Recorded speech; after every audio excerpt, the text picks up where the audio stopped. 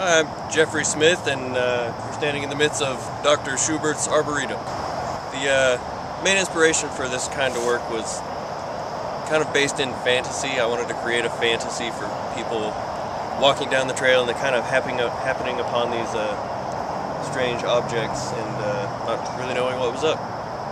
But I tried to make it semi-scientific. I gave each one a little fake Latin name and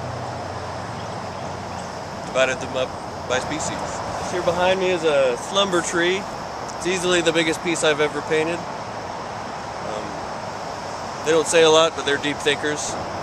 These are what I've come to call langredilles. They're related to daffodils and such flowers. I like to think that they're kind of watching people as they go by. The watchdogs. These are what I've come to call terror melons. They're in the cucumber family. And they're carnivorous, so keep away the hands and feet. These are what are known as grumble flowers.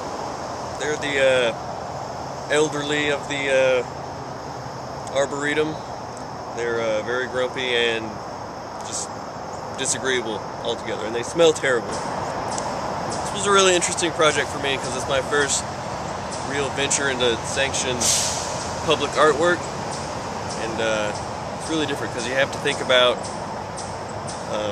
audience a lot more. It's a much wider audience, and it has to stand up to the weather and whoever might want to walk around and tear it down. And so yeah, all these things taken into consideration when designing a piece. But mostly I just wanted to create an environment, and a little environment for someone to explore and happen upon, bring a little wonder into somebody's life.